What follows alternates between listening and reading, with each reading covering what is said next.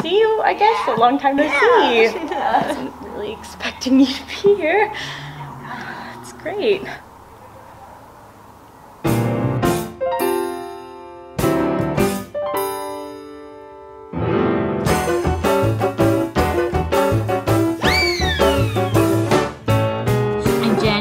Sarah, she's Sarah, she's Jen.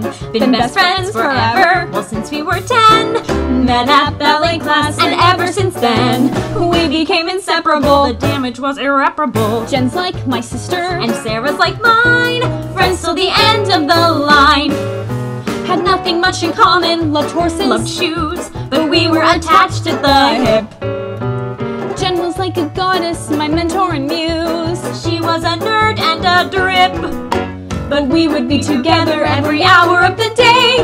People would see us and say, it's Jenny and Sarah, two peas in a pod. Well, if one pea was perfect and one pea was odd, first string and spare on the volleyball squad. Happy and gregarious, my throws were just vicarious.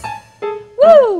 She'd point the spotlight, she'd bask in the shine. Friends till the end of the line.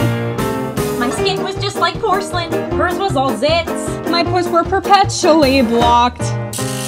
I developed early, she had no Hey! My cupboard was woefully stocked.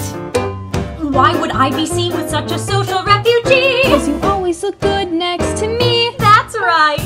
So we were Jenny and Sarah, a vulgar display. The queen of the prom and her weird protege. I ran lights in the school cabaret. I mean, have you heard Sarah sing? Good golly, it's embarrassing. We were contrary forces who somehow combined. Friends till the end of the line. Then something crazy happened right after 12th grade.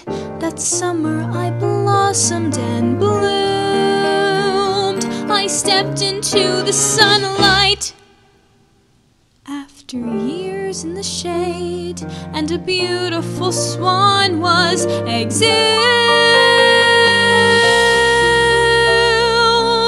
Meanwhile, I was working at the local Dairy Queen, ballooned up to plus size 16.